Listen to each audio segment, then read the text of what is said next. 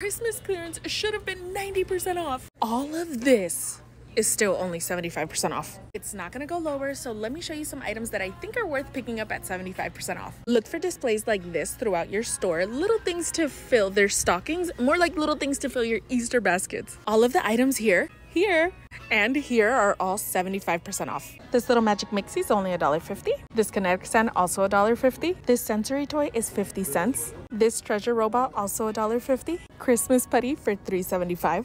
And the little mini ones for only 99 cents. This real diamond mine is $1.25.